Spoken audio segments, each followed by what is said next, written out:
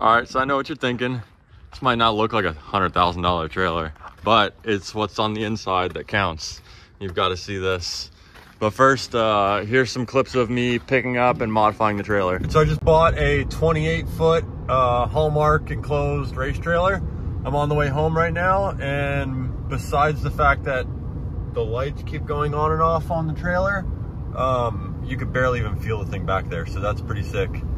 I'm pretty happy about that. It feels like literally like I just have my open trailer behind me. About to stop at Buc-ee's, probably grab some food again, maybe another drink, top off the fuel tank so we can do a little hand calculation of what kind of mileage I get back on the way home. Because this trailer, I think it weighs 5,500 empty, but it's 28 foot and it's like a sheet in the wind back there. Huge trailer. So see how it does. Almost home, 87 miles, and we got 14 miles to the gallon. Besides this, I keep getting this the entire way back. Trailer brake disconnected because the plug's not gonna get a good connection, so it just keeps coming disconnected. But my cameras still work every time, so that's good.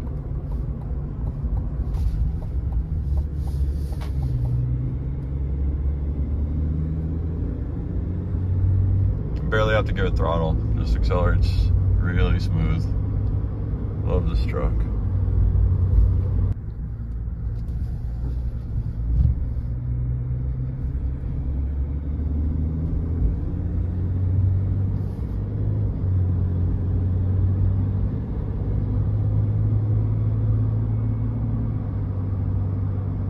Super happy with this truck. I'm gonna top it off and do the hand calculation.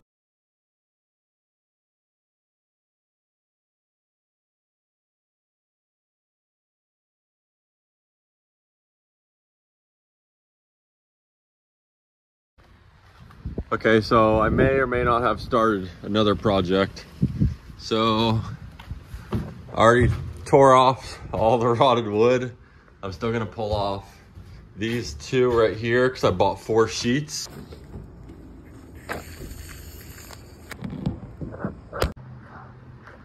All right, now I for real got this whole, almost the whole side out. I think I'm just gonna wind up doing this corner also because it's just gonna look way better having the whole side done. Because this isn't rotted. Like I could literally sand this wood down, literally just sand, oh, I guess it is a little rotted right there. Yep, all right, so I guess we're gonna do those two. All right, first piece sitting in there. So yeah, we're definitely gonna have to redo these because it just doesn't look right. 2 pieces cut. Almost forgot, don't forget to mark your studs before you put your panels on or you'll never find them. Well, you might, but it's just easier this way. All right, that's 3 pieces.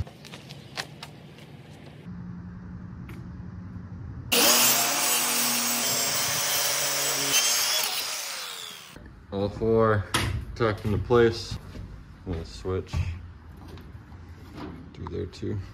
I took the last 2 pieces off. All the fronts nailed in.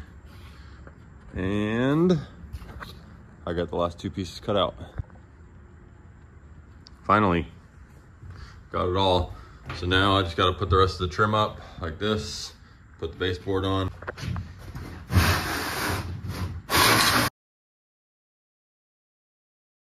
All right, so I figured I'd try to fix the lights. I cut the old plug off. I put a new plug on, but it was still backfeeding. So basically when you would turn any light on, all the lights would light up, and that means that there's a short. So there's a junction box underneath, and I just kept unhooking wires until my short went away. It turned out to be the running lights. So now what I'm gonna do is I'm gonna search for the problem. Need this drill. I'm gonna take off this shield right here and access the wiring and see what's back there. Because when I turn the blinkers on, this side doesn't work. So might be an indication that there's a problem back here. Lights are fixed. All right, so I figured out that there was a short to ground on the running lights by disconnecting wires in the junction box. So like I said, I was gonna come over here and check out what was going on. The only wires that I found that didn't look good was this loom right here going to the tag light in the door. This is like how they had stuff connected. So I cut this wire from here and everything worked. So all I got to do now is I'm going to shorten this a little bit and then rewire the tag light and we're good to go. You got running lights, running lights, running lights, all the lights.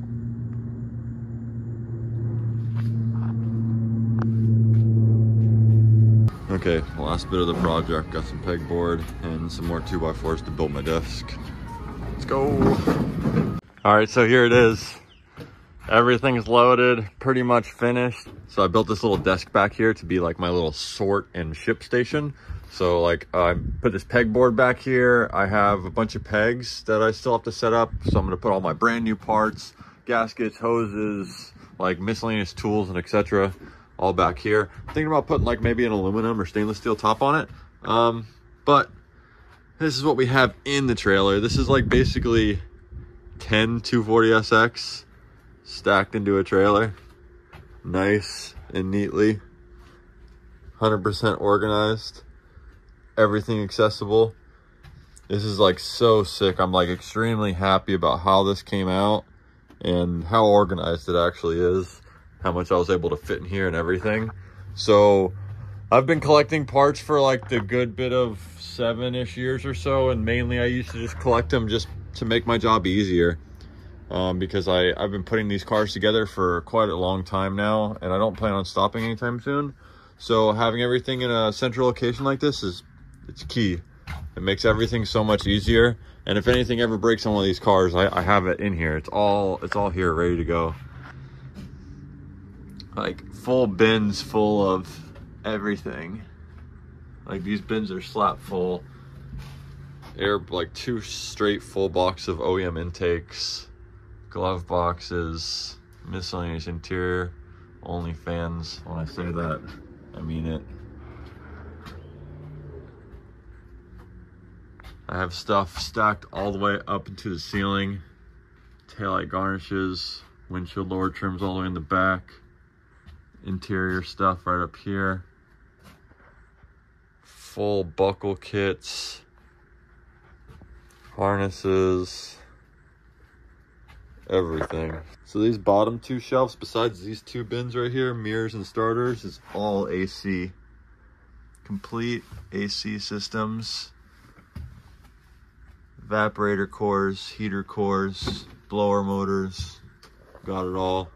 Another full bin of AC ducts, more ducts.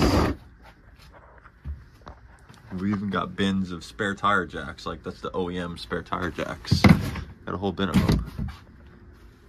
Condensers and compressors out the wazoo. Full front to back, like that's engine harness, body harness, engine bay, interior, full for 180.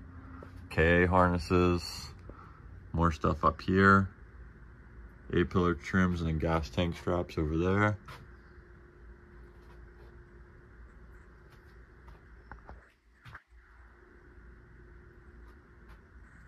A little bit of everything and kind of a lot of bit of everything. Like I said, a lot of these parts are minimum 5X, some 10X, and this isn't even like all my parts. This is basically just what I could fit in the trailer. All like the big interior stuff.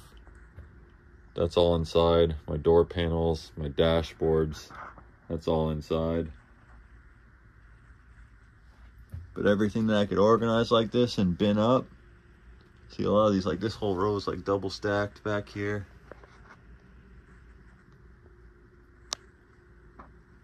Tons of stuff. And having all these parts, it makes it really easy to do my job. And basically the only way I can do my job is having just all this stuff on hand. If anything breaks on one of these cars, if anything's not in good enough condition, guess what? I walk into the trailer and I find it. Look at all these. This is what I'm talking about. It's crazy. It's wild. There's so much stuff. More wiring harnesses. Full steering columns, couple steering racks, column switches. There's like 6 pairs of headlights there, minimum. This is just like a wasted shelf right now. Stuff's kind of just sitting there. Privacy covers. Binning up all these bins, this took me like a month straight to organize everything. I organized it all as I moved out of my old shop. I just never got it organized in a trailer. But I just bought this trailer, and this is literally, as you can tell, this is the whole reason why I bought this trailer. Yeah, check out what I did to the roof though. I took all my Nabori flags and hung them up on the roof, trying to make it look cool in here. I think it looks pretty sick. But that's pretty much it for trailer update video, my $100,000 trailer. So hope you enjoyed the video. Let me know what you think about my collection. And like I said, this isn't even all my parts. I've got stacks of subframes and suspensions and body panels and bumpers and all that stuff can't fit in here. And then interior, I've got it all. But thanks for watching. Don't forget to like, comment, subscribe. I'll see you next week.